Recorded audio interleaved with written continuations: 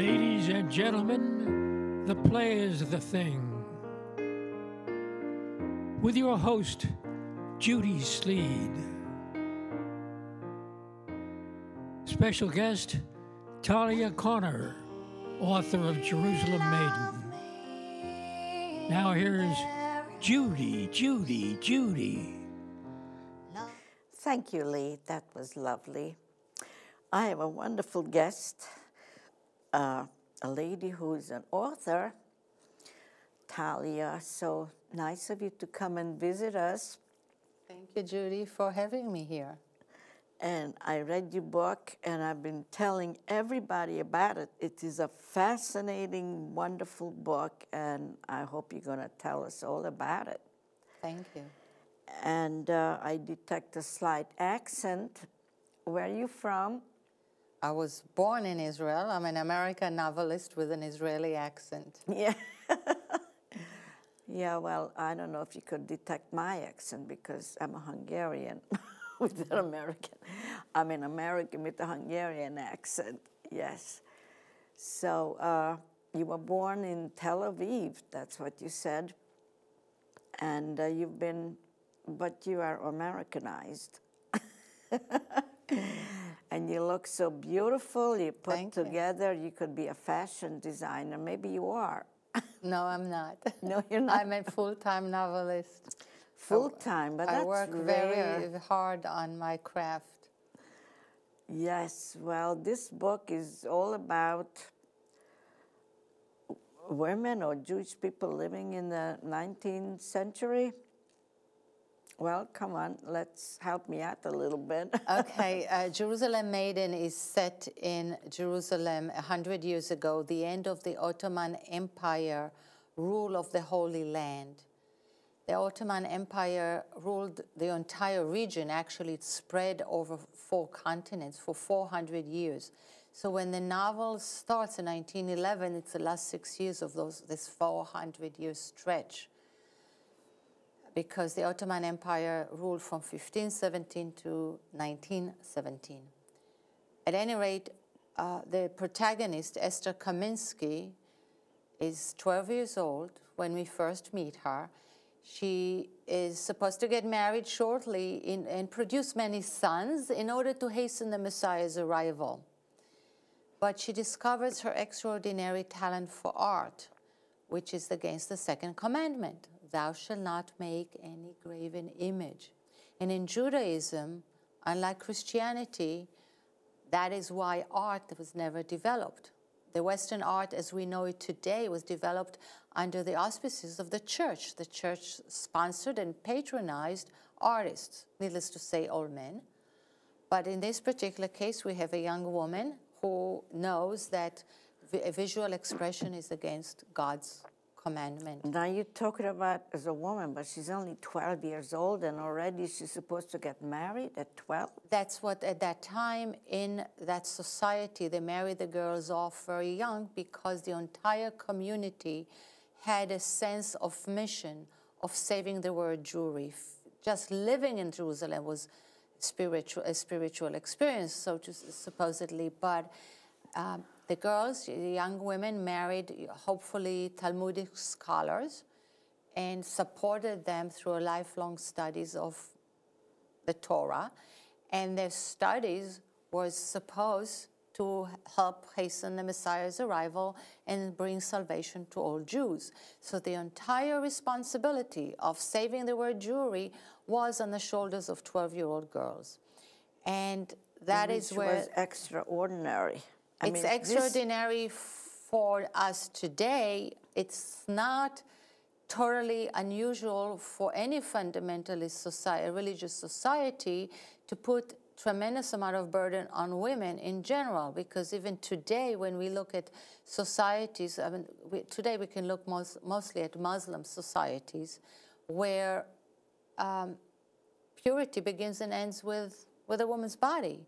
The religion hinges on the separation of men and women, and women's obedience, and child brides are the common practice, because that's how you can continue to subjugate women. So it was not unusual in that situation in Jerusalem of 100 years ago. And interestingly, you mentioned you came from Hungary. Many people who came to Jerusalem at the time, and I'm talking late 1800s, early 1900s, they came from societies where women got married younger than they do today, but not as children. And immediately there was a change that was unusual, and sociologists never were able to fully explain why in Jerusalem of the time they married off girls as young as they did, but that's what they did as soon as girls reached maturity or puberty. And so my protagonist, Esther, discovers this extraordinary talent for art. She goes to school, which was also unusual because keeping women whom society wants to marry them off young, it's very important to keep them not only obedient and acquiescent, but also illiterate, which was the common situation for that community. But there was a school, Evelina de Rothschild, which was developed at that time, had only 300 girl students, but my protagonist is one of the lucky ones, and her father does believe in educating his daughter. She finds out later that he does that because he wants her to be a better mother to boys. That was his entire reasoning for sending her to school, but nevertheless, her French teacher discovers her art. The French teacher herself is an amateur artist, and we meet her over many years later in relations to that. And all I'm telling you now is not just chapter 1, but the first 2 pages of the book. I know. When and I was reading it, it was very difficult for me to remember that she's only 12 years old, because what she does, it's like a grown-up woman. At the same time, some of the ways that she envisions God and her importance in God's eyes, it was very interesting for my research to crawl into the skin of a young woman who's been indoctrinated to that aspect. And also very interesting, in Jerusalem of the time, we are talking about old Jerusalem, under the Ottoman Empire, they had not brought any development that we already saw in the rest of the world. So there were no running water, no sanitation, no electricity. And it's hard for us today to fathom what does it mean to live with no electricity, because it also meant no news. It meant no information, no music. She never heard music in her life until later on when she meets her cousin who plays music. And so here you have a very insular society, the ultra-Orthodox, that further isolates the girls. And it's easy because you don't have news, you don't have information. Her father reads the newspaper, so she sometimes sneaks a look at that. And I like the part that when you're written about her and her girlfriend, like the 2 young girls are conversing, there you could see that they are only 12 years old. Yes. So. Yeah. So the research was very interesting because these Jewish women in Jerusalem of the time, and most were very, very religious. Even the ones who were supposedly secular were pretty much entrenched in tradition. And I'm not talking, that was very different from the Zionist movement that had begun and was coming to the Holy Land with women who were coming from Europe. They were students already. They were more mature, and they were seeking equality with men and sometimes political voice. Guess what? Golda Meir was an example of the Zionist women, the same age as my protagonist. So now you can imagine the difference of the kind of women. We did not know, there is a lot of information about the Zionist women because they wrote letters back home, they kept journals, they wrote short stories, poetry, and so on. Not so the Orthodox women, who thought that suffering in Jerusalem was going to bring the Messiah. It was good to suffer, but suffering meant water that was filled with maggot, shortages, pestilence, plagues. Half their children died before the age of 5. Infant mortality, 50%. 50% maternal death, because these young women started giving birth very early, and by the time their 3rd and 4th and 5th child, they were still teenagers, they would die.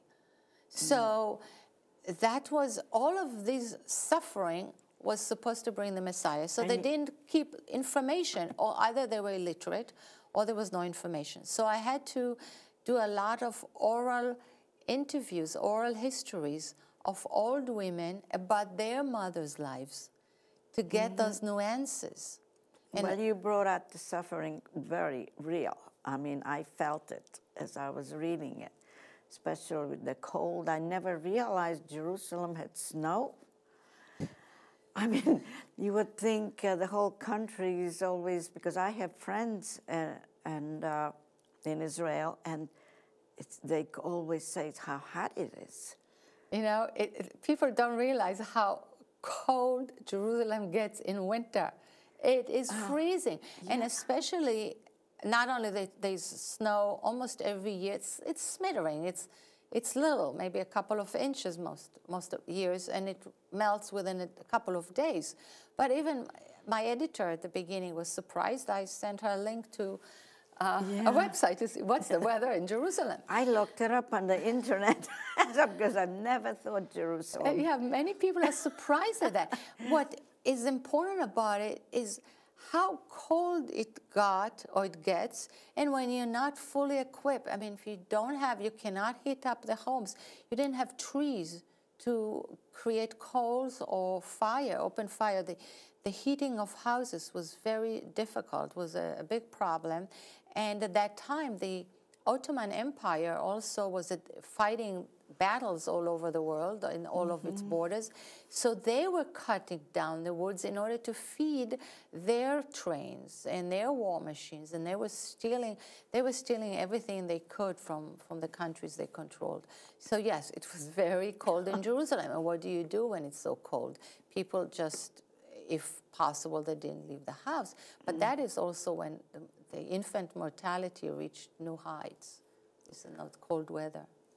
So it is, I visited Israel just once, and it's beautiful. And like you said, it's so much different than what it was 100 years ago. They did a tremendous job in Israel in just 100 years. What year were you there? Oh, about 4 years ago. Yeah, I was supposed to emigrate to Israel, but en route I changed my mind and I came here. So a lot of my friends are still there, so I went to visit them. So I really would like to see a few pictures as we talk about how it was then and today, because now they have all these modern buildings and paved roads and highways. Yeah. But it wasn't like that 100 years ago. Israel is a very, very modern country. Yes. Very progressive, very advanced. The gross national product is huge, great growth. Actually, Israel did not go through the financial crisis, economic crisis that's been going on here for 3 years, because it continues to grow all the time in spite of all its problems. But that is a totally different subject. We need to stay within 100 years ago. Yes. 100 years ago. What I also found very interesting was the neighborhoods in Jerusalem, the Jewish neighborhoods.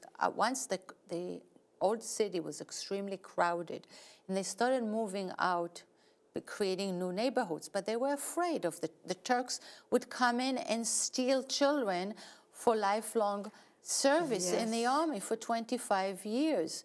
A child of 9 would be kidnapped off the street, never to be returned to his family. So the way they built the neighborhoods, they would be made out of 1 to 2 room houses that are all attached with the backs to the thoroughfares, and in the center is where the community life took place. That's where the yeshiva would be, the water hole, the laundry shed, the outhouses, the oven, the bakery would be there because they couldn't bake in their own homes, and so on. So everything was in the center, and the neighborhoods would have actually gates that would close for the night. That original structure is still there in all of these, but one neighborhood that was taken down, replaced, but all of those buildings are still there. I walked with a 1912 map of Jerusalem with each building I could locate the same thing. What happened as there was more crowding, they filled the center open public space with alleys and more houses and rows of houses. They built second floors on some houses, which was not easy because the original structure had domes, because they only knew how to build with this big stone the way the Arabs did. So the one-room house would have a big round dome. So you couldn't build the second floor very easily. So you had to build it in between two domes, between two houses. You'd build another room that would serve for another family. So that was kind of tricky. But in that neighborhood, this is where those women were gathering. They rarely left. They had been indoctrinated for fear of others. Others would be anybody that was not their own community, even other Jews, let alone Arabs and Christian missionaries, which they were very active in that time. And beside the fear of others, they were also covered in heavy clothing, and by ignorance, and by suffering, and by not keeping any information and giving out any information.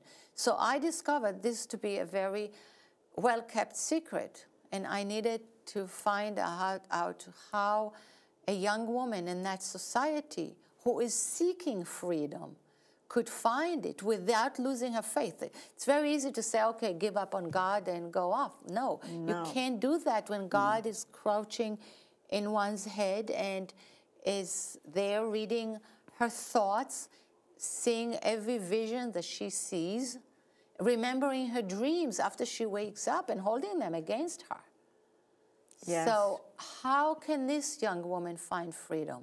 And that is the question that also comes up today when we look at religious societies, fundamentalist societies, where women don't have choices because they're indoctrinated.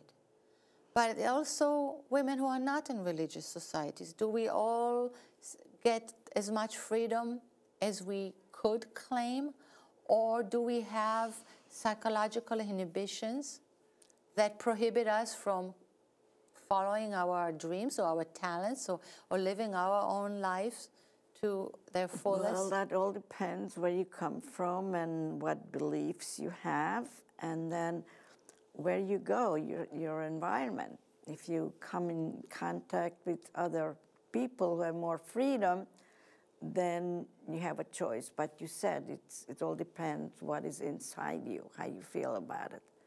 So there is a conflict, and in your book, certainly there is a tremendous amount of conflict, how this young woman deals with her emotions and feelings and what is right and what is wrong and how she sees the world. I mean, you do a beautiful job explaining that. Yeah, and I want to say something. This book was inspired by my own grandmother's untapped artistic genius.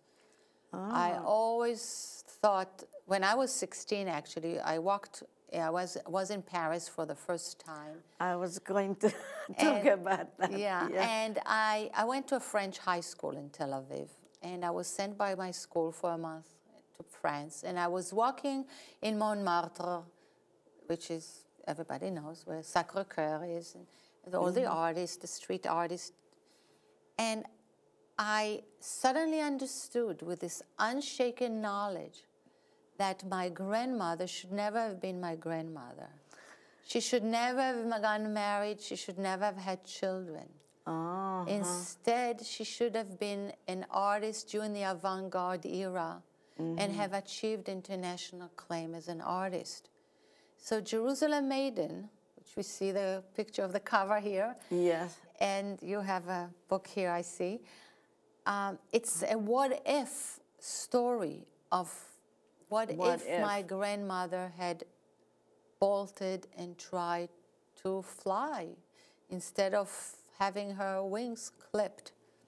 And I had the book, my mother read, and her two sisters, all three still alive. She has one more sister, but who didn't read the book. But three sisters read the book, and they all said that I nailed the character of their mother perfectly without any single event being in her life. It's all fictionalized. It's not her life. It's not, that the home is not the home she grew up in, because my family was very well established in Jerusalem and did not live in a kind of squalor, which was the most common situation. They were pretty well to do. But even my mother said to me, how did you know that my grandfather had a roll-top desk for his financial business? You know, I had so many details that I got out of that, and especially the character of a woman who is unhappy because she eventually, when we see her later, when she gets married, a lot of women would have been very content with her life. Yes. But the struggle is internal. The struggle for fulfillment is totally internal. Another thing I stood out when you talked about Paris, that the sun was out till 10 p.m. Oh, yeah, in the summer in Europe, you know how it is in Europe in the summer. I don't remember. Depends on the time zone, but it's... yeah, you describe Paris maybe 9:30 or something in summer. It's and I like the way you described that French lady who's teaching art. That's also very delightful, the way you deal with it. She's an early feminist. Yes. She's an early feminist. And we get some little things from her, Mademoiselle Thibault.